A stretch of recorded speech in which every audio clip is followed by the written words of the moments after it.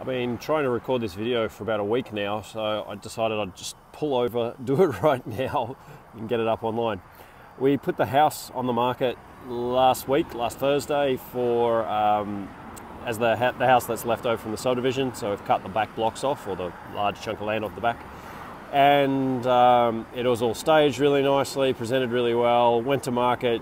Agent's photos were great, listing was really good, very happy with the agent, and got phone ran off the hook all weekend, but she only had a couple of little showings earlier, sort of at the beginning of the weekend, and then saved all the showings to Monday. So Monday morning had a whole bunch of groups through, Monday afternoon another whole bunch of groups through, and my business partner who's in this deal with me, she was in town at the same time, and you know, it was just a really good day, and we had 8 written offers on the table at the end of Monday, and by Tuesday morning we'd accepted and contracted on a price that was quite a decent chunk above what we'd kind of anticipated.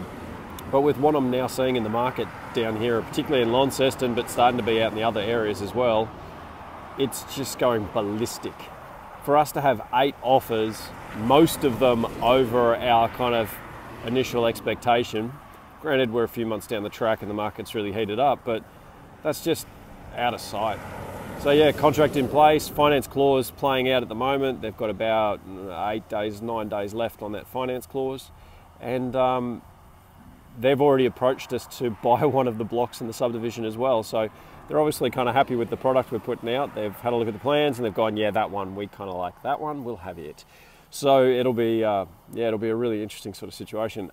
Engineering's coming along really nicely. We will be getting some really firm prices on a bunch of stuff next week, engineering concepts next week. Planning application is on the clock now, so that's counting down to being signed off.